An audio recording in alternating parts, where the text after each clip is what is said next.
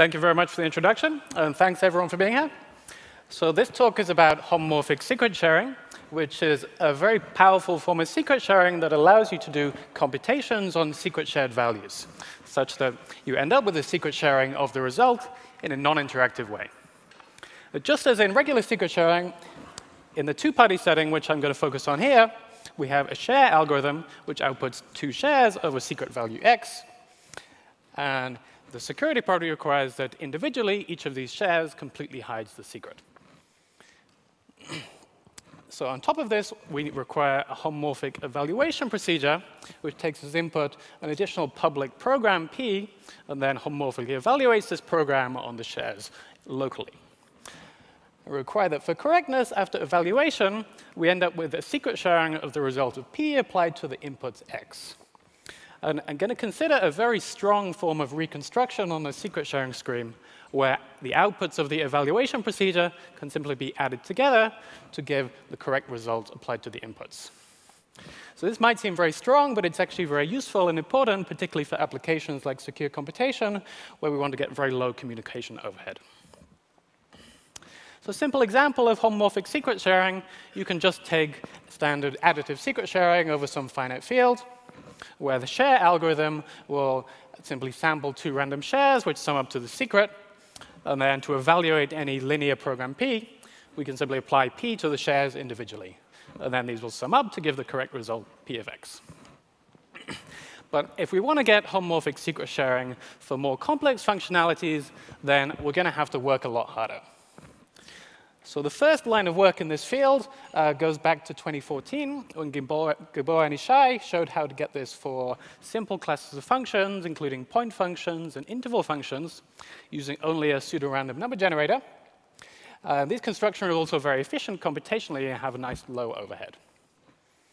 At the other end of the scale, we know that we can get homomorphic secret sharing for arbitrary circuits by building on top of specific kinds of fully homomorphic encryption based on lattice-based assumptions. But as with FHE generally, these have a very high computational overhead.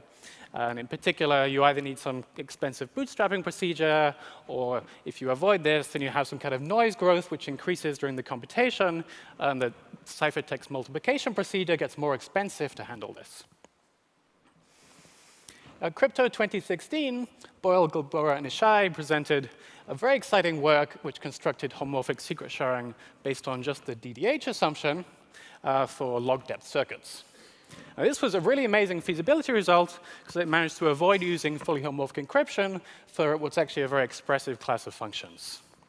On the downside, from a practical point of view, this is still not really very efficient.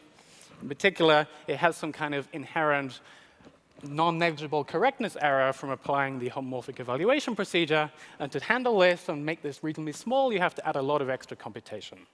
And on top of that, the plaintext space is also limited to be only of polynomial size. So in this work, the main question we're interested in is, can we build some kind of efficient homomorphic secret sharing from lattice-based assumptions without relying on fully homomorphic encryption? So let me stress that this is not a feasibility kind of question. Of course, we know if we allow lattice-based cryptography, we can build FHE. It's much more about the concrete efficiency. So we're looking for something that avoids or has much more efficient homomorphic evaluation than using FHE.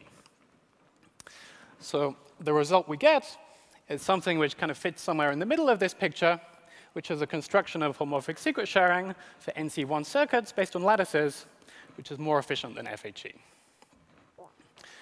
So the bottom line of our result is that we avoid this costly homomorphic multiplication procedure, which is present in all known fully homomorphic or even somewhat homomorphic encryption schemes. And we get something much cheaper, which is roughly akin to the cost of just a decryption operation in a lattice-based encryption scheme.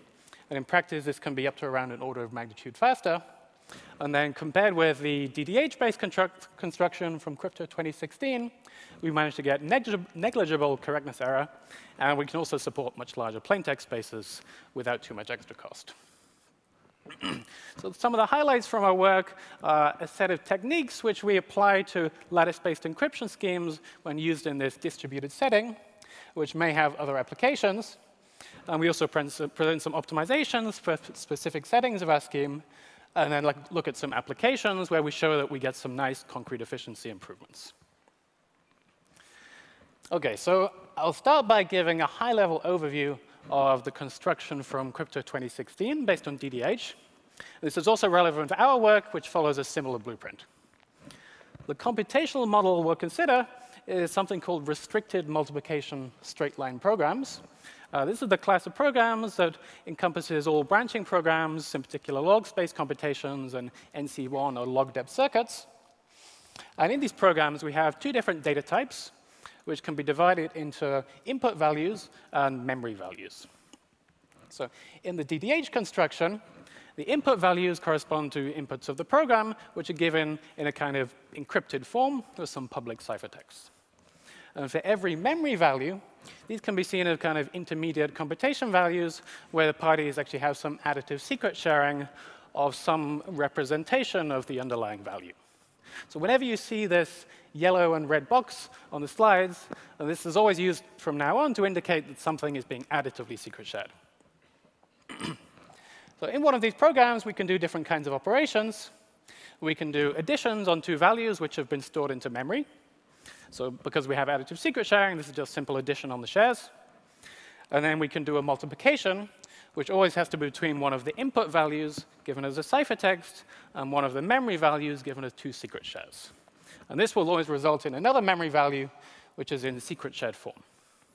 And on top of this, we can also do conversions by loading input values into memory, but not the other way around.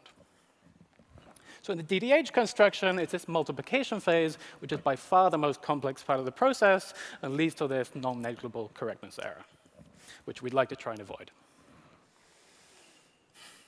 OK, so in our construction, the main tool we use is an abstraction of most lattice-based encryption schemes with this property which we call nearly linear decryption.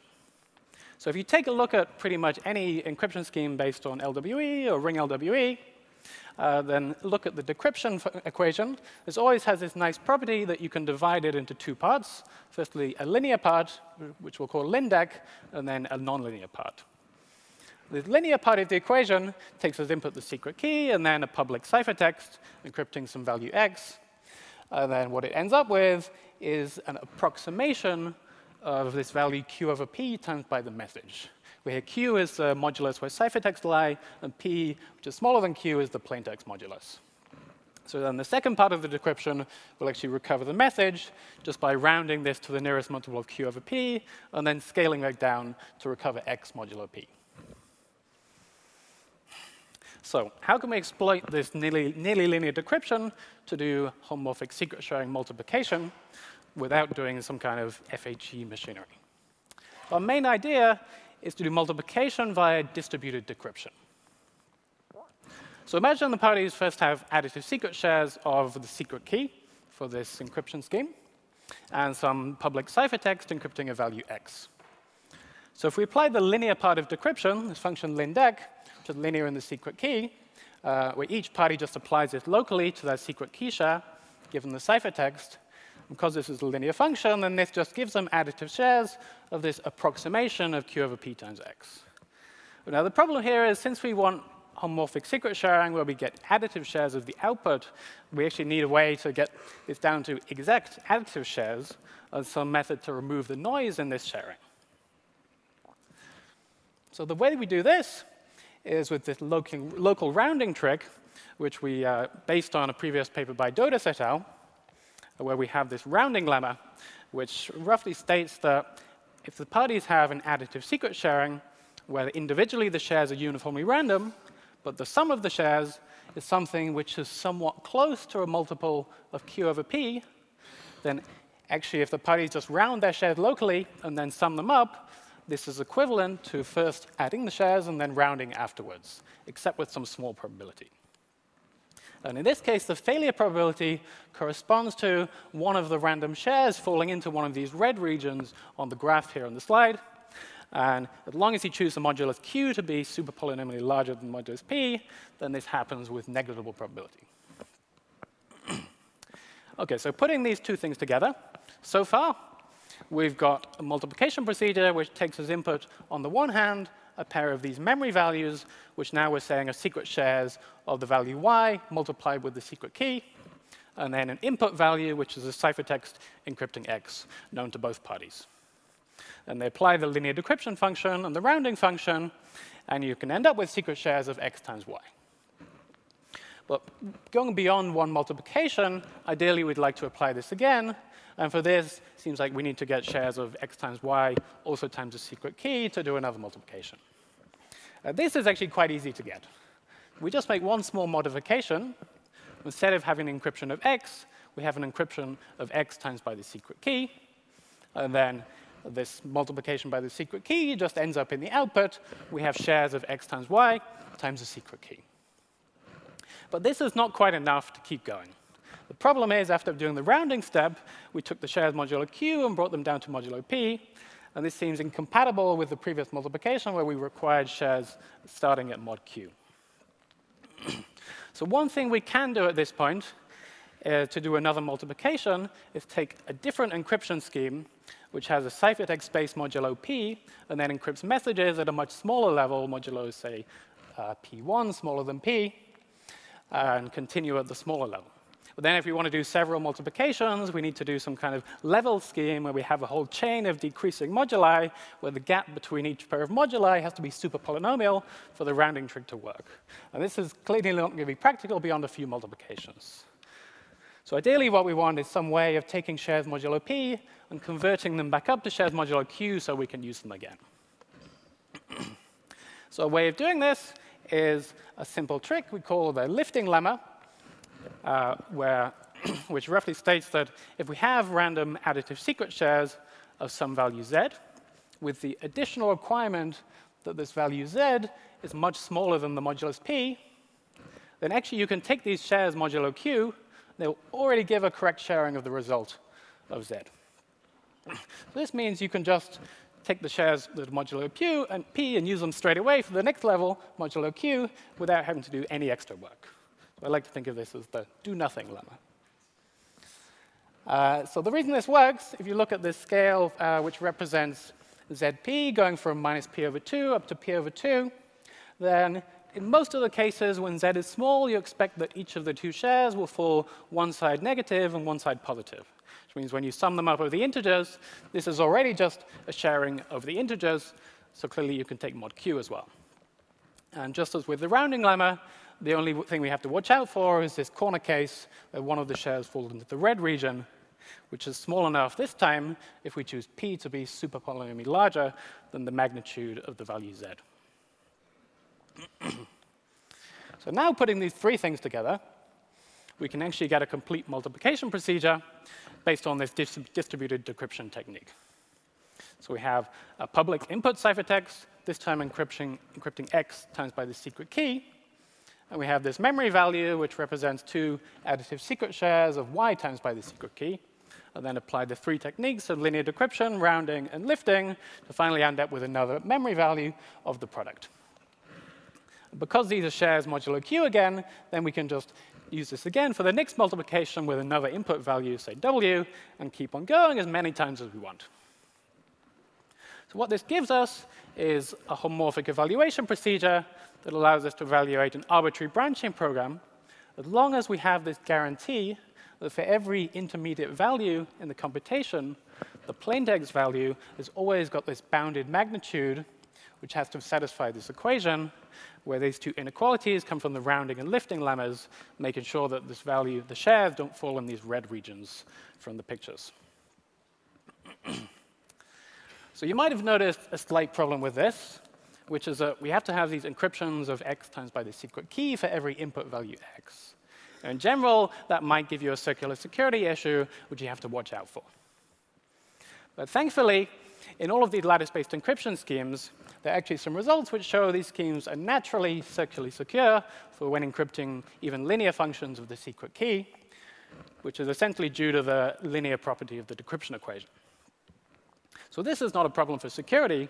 And actually, on top of this, we can exploit the proofs of these works, which prove circular security, to also give us an efficient mechanism for generating these encryptions of X times by the secret key. So this can be done given only the public key and the input value X. And this is really nice because with the homomorphic secret sharing scheme, it gives you an efficient way of generating the two shares which you need for evaluation in just a public key manner without any special kind of setup. OK, so I'll now give a quick application example of something you can do with homomorphic secret sharing. One of the interesting things you could do is a generalized form of two-server private information retrieval, which you can think of as a kind of making private queries to a public database. So imagine we have two non-colluding servers who each have a copy of some public database, and then a client who has some private query as input. And then the client wants to interact with the servers to obtain something that's a result of the query. So using homomorphic secret sharing, the client can just split the query up into two shares, then send each share to the servers, who will locally do the homomorphic evaluation procedure, then send back the result. The client just needs to add together the shares. It's very cheap computationally, and recover the result. So compared with other kinds of private information retrieval, there are kind of less expensive versions of this, which offer much less expressive classes of functionalities. So we obtain a more enhanced set of features, like conjunctive keyword searches and pattern matching can be supported. And on the other end of the scale, compared with doing the same kind of thing, which you could do with some more homomorphic encryption, although we have this two-server setting instead of one, we end up getting much smaller ciphertexts, around 3 times smaller, and we can reduce the computational overhead by around an order of magnitude for this application.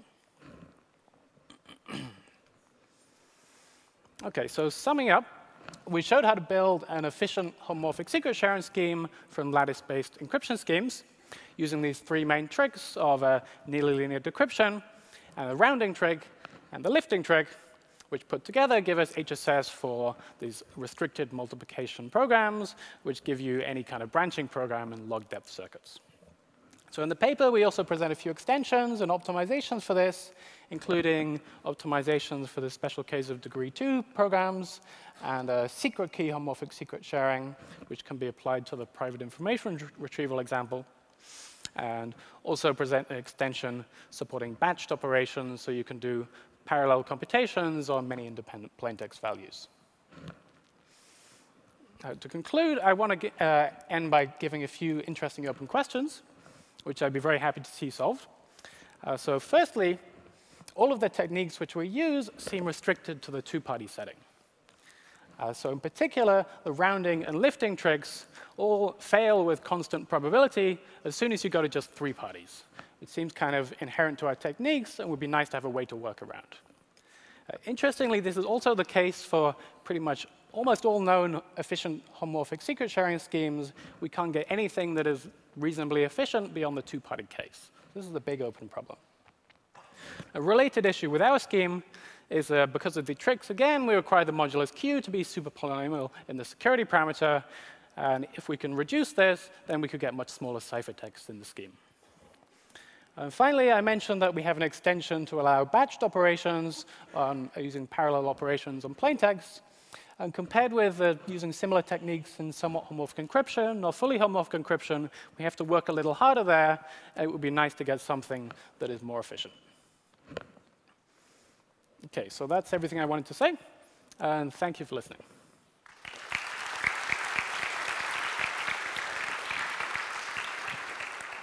All right, so are there any questions? And if you have questions, please walk up to the microphones.